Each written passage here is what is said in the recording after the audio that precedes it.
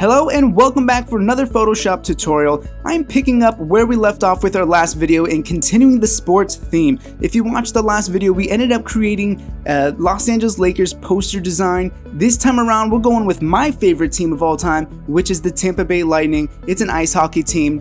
And I know that, again, this is something different than some of my previous styles and some of my previous videos, but I did have a few people that enjoyed the last video, and I wanted to try a couple of these myself just for something new. So without further ado, let's just go ahead and jump right into this tutorial and let's get started.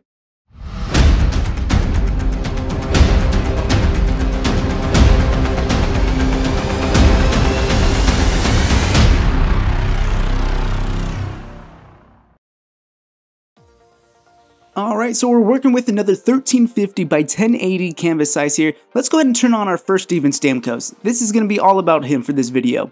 So we're going to press P on our keyboard to bring up the pen tool. And I just want to quickly get an outline of Steven Stamkos here. We're going to make a selection of him so we can extract him and remove him from that background. So let's just make our way around Steven Stamkos real quick.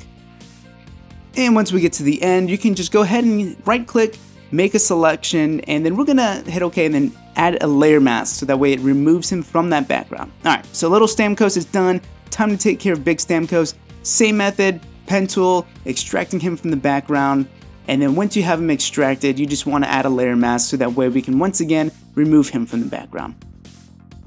Perfect. So now we got big Stamkos, little Stamkos. For this guy, we're going to press Control-Command-T. I want to resize him and I want to make sure that he fits our entire canvas.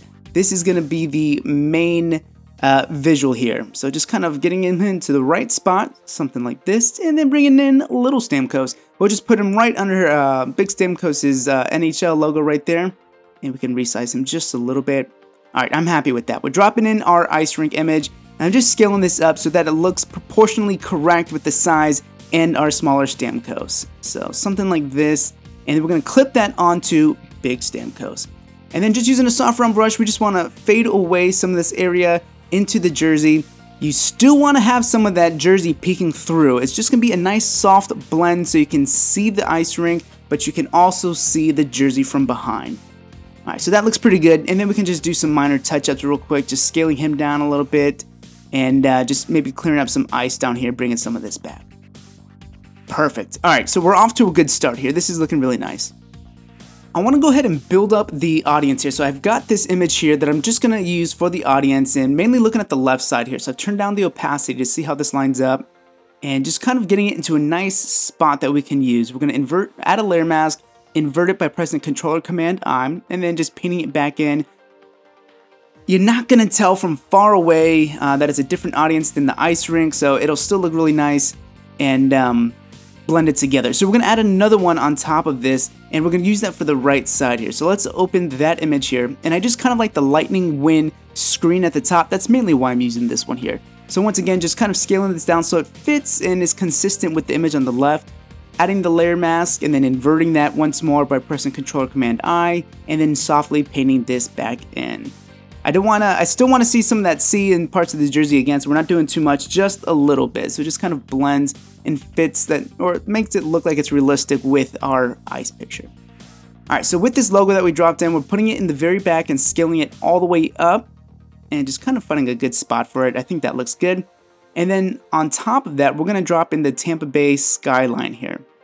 So this is going to fill up that logo. So we want to make sure that this is stretched and scaled up. And then we're going to clip that onto the logo. And then we can just move this around just to find a good spot for us. This is all about personal preference. And a nice little effect that you can do here. Just playing around with the logo and just adding a few elements that is related to Tampa Bay. Alright, so all of our elements are in place. Let's go ahead and start making this look nice. And we're going to start off with a hue and saturation adjustment layer. We're going to clip that onto the logo, and we want to desaturate that. I don't want any color in that city skyline. And then next we're going to add a gradient map, once more clipping it to that logo. And I'm just going to switch these up so that way the shadows are the dark points and that the brighter spots are the white points. So let's click on that black stop, and we're going to work with the shadows first here. We're going to go ahead and use the color 0B152F, and let's hit OK. Alright, and then we're going to click on the highlights, and for this one here, we're going to go use 3A6BBB, and then hit OK. this is going to be our foundation for our logo here. And then we can go ahead and just put this into one of these blend modes. Let's work with hard light, looks nice. I'm going to go back to our city skyline here and just drop the opacity ever so slightly. But here, this is going to be our foundation. We're going to work with Stamkos now. And I'm adding another solid color. For this, we're using 419 triple F. And then once we have that hit OK, we're going to put this into the multiply blend mode. We're going to invert that mask and then slowly paint this back in so we can get rid of some of those white tones and introduce more blue. We're essentially going to start creating some light out of nothing here. So we're just going to build up this effect. We're adding another solid color on top of this. For this one, it's going to be 007 EFF and hit OK. And for this, we're going to use another blend mode for, let's work with overlay, looks good. And then we're going to invert that mask and lower the opacity a little bit here. So about 50%, half of that intensity. And we've inverted that mask and just painting some of this light back in. Again, we're just creating glows and creating light from scratch here. So just softly introducing some of that light back in. And you can see the before and after on some of these solid color adjustment layers that we've added. And then just on a blank layer, sticking with that same color tone on normal, no blend mode, we're just gonna do a couple of dabs with a low opacity brush here, just again to bring some light in. Just a few dabs around the jersey. And then we can lower the opacity on that so it's not overbearing. Alright, so we're off to a great start with this. I want to just do some quickly adjustments and editing with this mask so we can get rid of some of that original detail that was in the mask and the visor there. So let's just clean this up a little bit. Alright, just using a soft round brush, taking my time with this as I go. I want to be careful with the edges because you still want to see where the visor ends. You still want to preserve some of that definition, and we're going to clean this up a little bit. I know it looks pretty bad right now, but don't worry, we're going to touch it up, make it look good.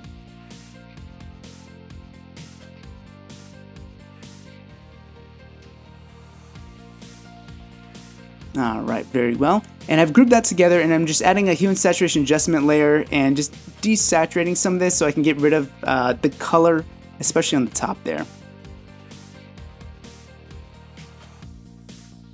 Alright, once more, just kind of cleaning this up and going back and forth just to see how it looks, and I think we're definitely making some progress here. Now I just want to add a very soft white color on top of this just to kind of give the impression that we've got a bit of a reflection going on because it is glass or plastic. I'm not even really sure what the material is, but either way there is going to be a bit of a reflection, so we're just manually creating that effect in. We're just using a very light color here and just kind of doing some different dabs around here just to give you the illusion that there is some sort of reflection going on.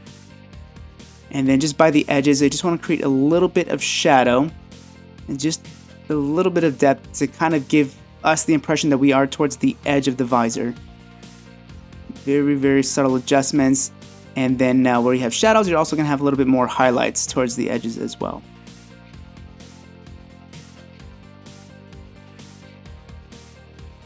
And we're just about wrapping up with this. I'm liking how this is looking, and yeah, this is looking really good, especially from creating this from scratch. Alright, we're going to continue to build up the intensity on the jersey, and we're just going to find a nice saturated blue tone, solid color here, just to use for that. And we're going to play around with the blend modes once more, put this into overlay, and like I said, we're just amplifying some of the light intensity on this jersey to really sell this effect. So I'm just going over some of the areas where I've already see highlights on the jersey, so I'm just using that as my template and just going over some of those spots.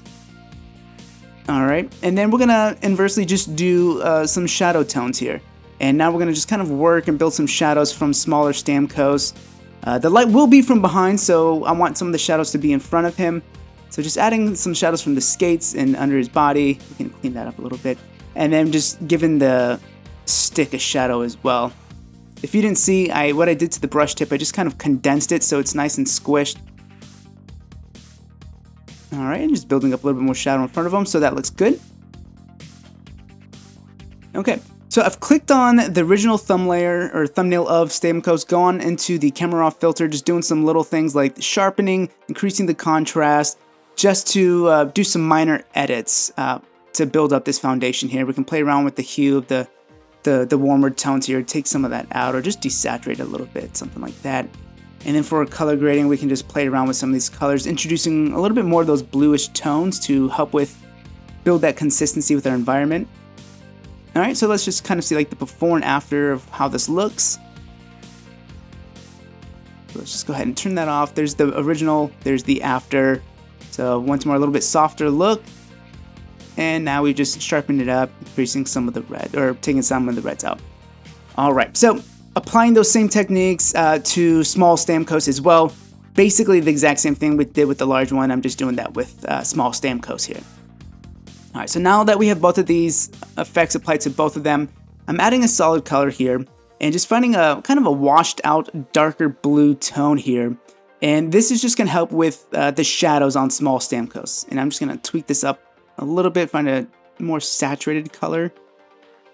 Something like this. So just like what we did with the large Stamkos, I'm using the material already here as a template, just going over some of the dark points and increasing the shadows on that so we can build up this contrast, and then just adding some extra, like in between the legs it might be a little bit darker here, but for the most part I'm just going over some of the dark points already to again sell this effect and just create a little bit more contrast for some visual interest here.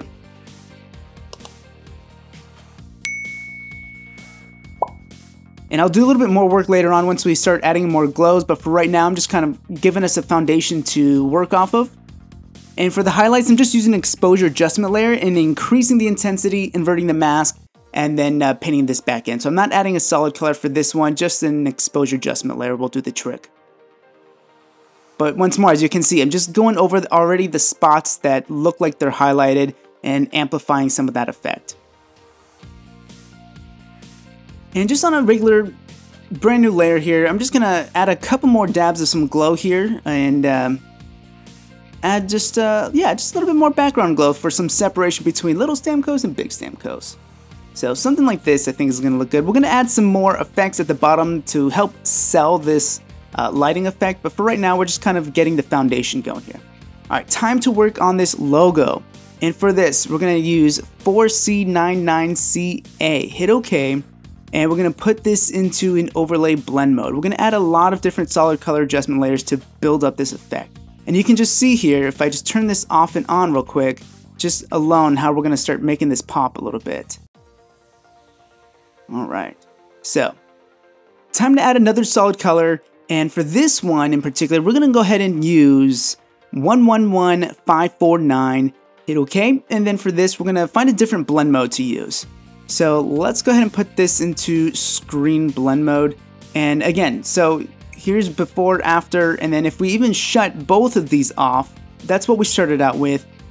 Or sorry, that's what we started out with. And let's add those on. That's where we're at now. We're building up this intensity, making it pop, and we're just going to keep on going here. All right, so on this bottom, we're just going to erase some of the bottom parts there. I want to have a gradual light to darkness change going from the top of the lightning bolt down to the bottom. So with this new solid color, we're going to use 6BABFA, and then we're going to add a different layer mask, or sorry, not a different layer mask, we're going to put a different blend mode. We're going to use overlay for this, and then just at the top here, I've inverted the mask, and we're going to bring some of this back in, just particularly around the top of the area. Like I said, we're going to go from light to dark, starting from the top to bottom. And then on the next one, we're going to use 0577B9, and we're gonna, with this layer in particular, we're gonna really make this stand out. So we're gonna go to color dodge, invert the mask, and then just right around the face here, bringing some of this glow intensity in. All right, and then we're gonna add some really cool highlighting effects that interact with the jersey as well. So right now we're just building the effect with the lightning bolt itself. And then let's go ahead and use 157DEB. And this is going to go on to large Stamkos here. So like I said, time to add the color dodge. We're going to start adding in some of these interacting glowing effects on top of the helmets and other parts of Stamkos here. Alright, so I've grouped all of them together. I just wanted to flip this around because you'll see here with the small Stamkos, I wanted to see the full hockey stick. And that's mainly the motivation behind it. Now, because I did flip large Stamkos around here, at the end, I had to adjust a lot of the logos and stuff because now everything's reversed. And you're not really going to see that, but at the end final result, I did just kind of patch things up a little bit so that way everything looks, you know, correct and not reversed. Alright, so just adding a bit of highlights to Stamkos here. We're repeating a lot of the same techniques that we did before, so that's kind of why I'm just speeding through this real quick with the highlights and the shadows. I'm just thinking to myself, okay, obviously the edges will be a little bit more light intensity, so we're adding some highlights there, and some parts that are a bit more covered up, we're going to have the shadows. And then for the layer style for our logo here, I've added an inner glow, and because I want to start building more of that glowing effect and really selling this glowing effect here. So I've added a little bit of an edge glow, and now I'm using a different solid color, 44C8FF, and this is going to, again, help sell some of this glowing just from the edges of the lightning bolt itself. So I'm going to invert the mask, and I've already started the glowing process. Now I'm just amplifying this and trying to sell this just a bit more. There we go, just right on the edges a little bit here. And this is looking really good. I'm liking how this is shaping up so far. Alright, so this next part we're going to add some flares, and if you don't have one, you can do this manually here. So in the brush settings, you can just pinch these corners, and then you can use that, and it'll work as a nice flare brush. Now, I do have some already, so I'm just going to go to some of my brushes here and just pick one that I think looks interesting and something that might look a little effective. So let's just go ahead and use this one right here. And we're just going to do some dabs around parts of this helmet here. Dab there and there. We can even switch up the brushes, go on the visor.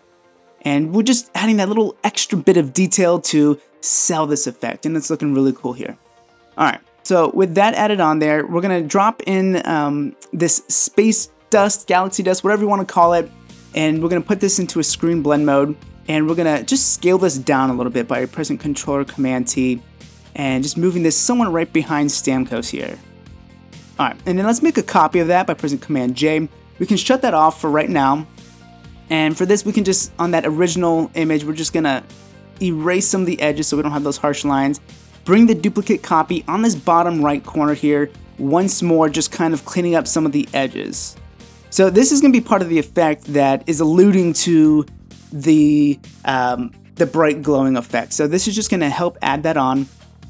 And now we're going to just do some adjustments here. So we're going to do a lot of different glowing effects to add some of this light on the corners and the edges of the jersey here.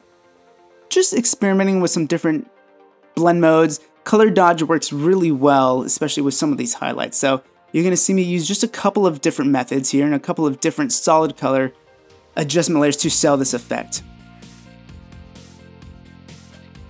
So like before, I'm just speeding through some of this because it's the same techniques that I've already been using. I'm just going through this for the sake of time for this video, and so you can just see how my process is for creating this image. And as I'm doing this, you can see how I'm just building up this effect one layer at a time, taking your time with this. I think, I don't want to say the more layers you use, the better it is, but you know, the more layers you have, the more you can just kind of slowly build up the effect is really just at least how I do things. So we've added on to Big Stamkos, now time to add all of those effects to Little Stamkos.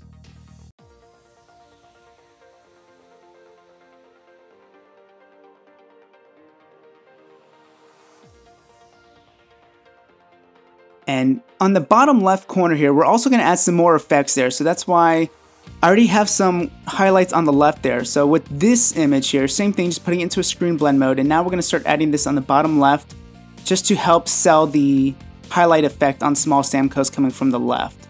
I just want to make it seem a bit realistic. And here's another image, same thing, putting it into screen blend mode. I just like all of these cool little cloud, haze, stars, whatever you want to do. I think it's just really makes for a cool effect, and especially for something like this, it looks really nice together. So I just want to clean up some of the edges here. And I'm going to have another image as well. So I've got a few of these different images that we're going to use to just create just something fun, just something different. So here's my next one. Same thing, you can see the theme here, just a lot of different cosmic dust and effects. And sometimes using these images is just more effective than just using a brush to create this. So we're just finding a nice little home for this guy here and making a copy of that, putting this one up here. We can even rotate it a little bit just for some variety.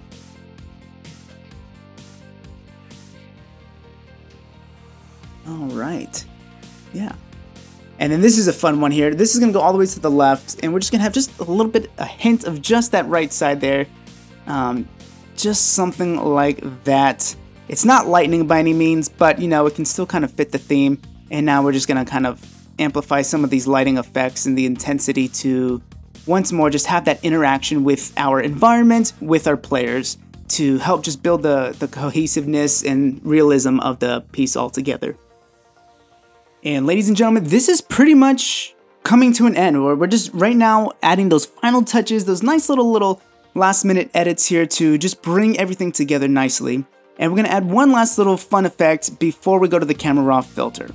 And to do that, we wanna go to the large Steven Stamkos. So let's go ahead and go into that group real quick. And I wanna go to the original Stamkos image, and we're gonna make a copy of that, and then we're gonna right click and convert this to a smart object. And we're gonna go to filter, and then we wanna go to blur, and we wanna add motion blur to this. So the 13 pixels is gonna work perfect for this. Let's invert the mask, and just on some of the edge here, we're gonna paint this back in.